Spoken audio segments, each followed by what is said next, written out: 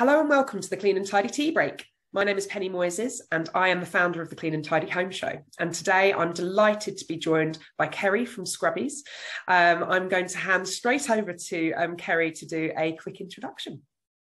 Hi Penny, thanks for having me. It's really exciting to talk to you. Yeah, I'm Kerry. I'm originally from Edinburgh. I am almost 45 years old. I live in North Wales though with my son Jamie, who is 11, and this is where I run Scrubbies from, literally the chair that I'm sat talking to you today. Amazing. And can you tell us, what are Scrubbies? Well, it's a bit of a mouthful, but they are a home compostable alternative to the plastic sponge. So what we have here is one of about 80, 90 different designs that I have. These are puffins, which I love. They are made with organic cotton, so the fabric on the top. The inks used to print the organic cotton have been tested for harmful substances as well.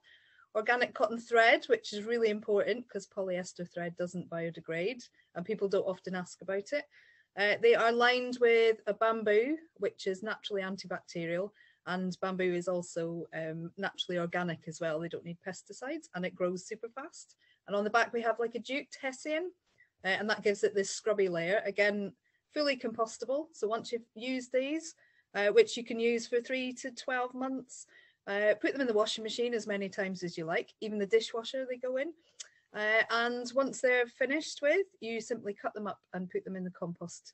Or if you're like me, just throw them in the hedge if you're less organised. Yeah, and you can use them for washing up, general cleaning, scrub yourself, wash the dog. I sell them to equine companies for washing horses. Yeah, anywhere that you would normally use a sponge or a cloth.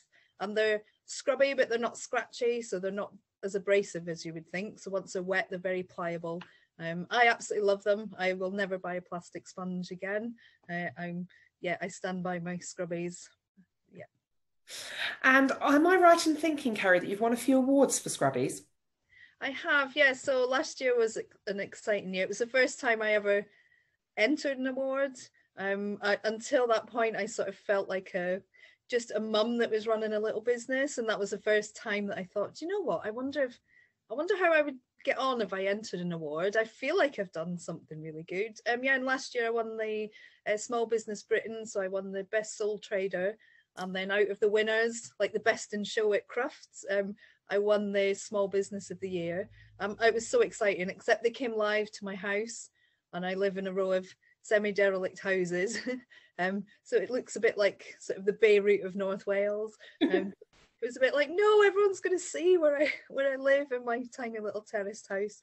Yeah, that was exciting. And then through the National, which is a Welsh newspaper, so I won Product of the Year at their environmental awards, and that was really exciting because that was pretty much just Scrubbies as a product that was being judged. So rather than the single mum and my story and my journey to get here, it was just assessing my product, if you like, and that was really good. So I was very proud of those. Yeah, so it's been very busy. Congratulations. You touched a little bit there on your story. I'd love to hear a bit more about how you started your business and what drove you to do that.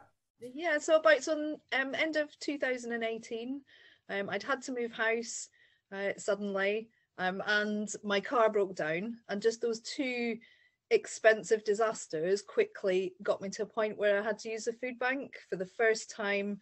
I didn't even know where the food bank was, and I quickly catapulted into that situation. I'm a single parent, and it was devastating, to be honest. You'd expect that when you're a lot younger and you're finding your way in life, but to be almost 45, I'm like, oh my goodness, how have I got to this situation? And a friend of mine has a shop up in Scotland, and she said, if you can make a product that I can sell in my shop, I will buy it from you. It has to be sustainable, has to have an environmental impact, and this is the kind of cost that I would sell it for, because we need to make it accessible to everyone. Yeah, so I, without much looking around and seeing what products there were, I literally stumbled upon an unsponge, and that was the first one. I wonder if I went to look at 20 more things, I'd probably come up with 20 other products, but I stuck on the unsponge. I looked at what was out there. There's lots of sustainable, reusable items, but I thought, why can't we make them so you can compost them so that they completely disappear afterwards? And yeah, and that was the premise. I started researching materials, fabrics. There's so much greenwashing out there. It's a minefield, and you really have to look behind the sales advertising and find out, they're saying this is good for the environment. What's the motivation for that? Is somebody making money there, or is it genuinely? You have to trace these things right back to find out where they've originated from. Yeah, and I remember making my first scrubby, and I have like a zigzag of stitching.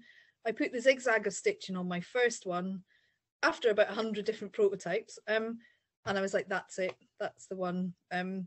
And so I did my wholesale order to that little shop in Scotland, and since then, in 3 years, I've sold around about 90,000 of these now, which I still work from my living room, but I do retail and wholesale as well.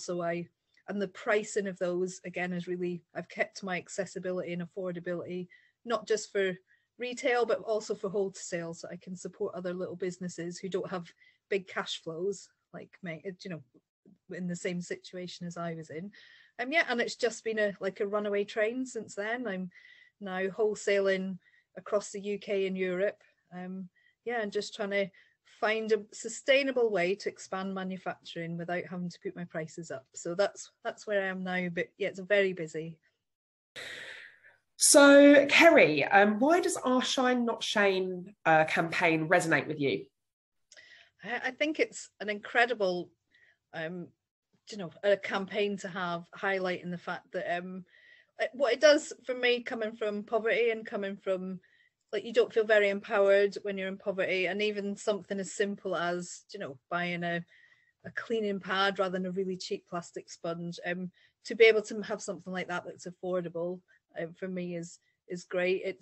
It doesn't really matter what your circumstances are, we can all make a bit of a difference, and I think we need to sort of stand up and, rather than shaming people, even someone, for example, who had a cleaner, that is still, you can still own that. I would love to have a cleaner, and I wouldn't not do it because, I would feel ashamed about that. And the same way as we're really busy as well, and a single mum, again, we don't often have time to have these immaculate Hinch homes. I would love to. I like going around department stores and pretending that's my house because it's so clean and clean and tidy. Yeah, I think there's no shame in your financial circumstances. There's no shame in how much cleaning you do and how pivotal that is and how important it is in your life.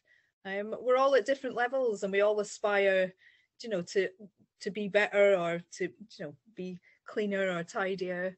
And I think it's cool if people can just all come together and go, this is my truth, this is my reality. I'm not ashamed about it. And that's looking forward to the Clean and Tidy Home show coming up in October.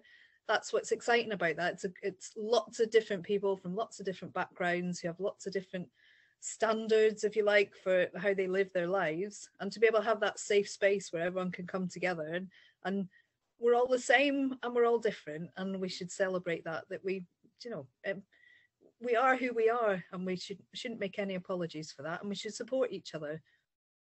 Hear, hear. Very well put.